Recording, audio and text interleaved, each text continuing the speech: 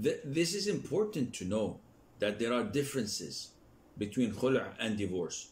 For example, divorce number 1 and divorce number 2, the iddah period is 3 monthly cycles if she's not pregnant. While khula is 1 monthly cycle, similar to the 3rd divorce.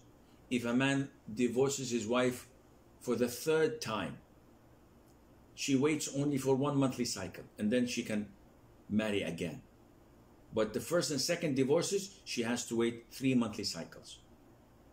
Khula is exactly the same as the 3rd divorce, in the sense that she's awarded khula today, in the evening she gets her menses, 5 days later she's pure, the 6th day she can get married to another man. Boom, no problem.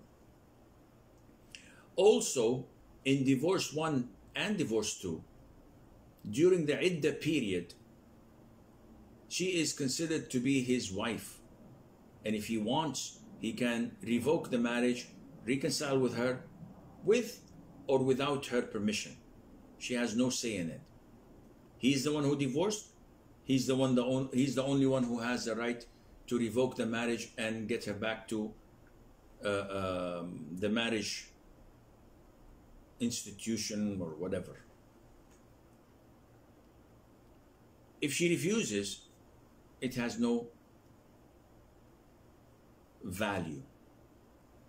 In khula, once the khula is awarded, a couple of weeks later the man says, oh, I changed my mind, I revoke my khula. Nope, no done deal, it's over.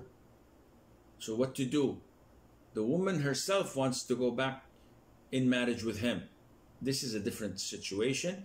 You can propose to her guardian, and if he agrees, then we can make a marriage contract with a new mahar, with 2 Muslim male witnesses. It's the whole full nine yards. But other than that, no, you cannot revoke the khula as you wish. So this is almost everything that we need to know about what's in khula, and I think we should move on to the questions.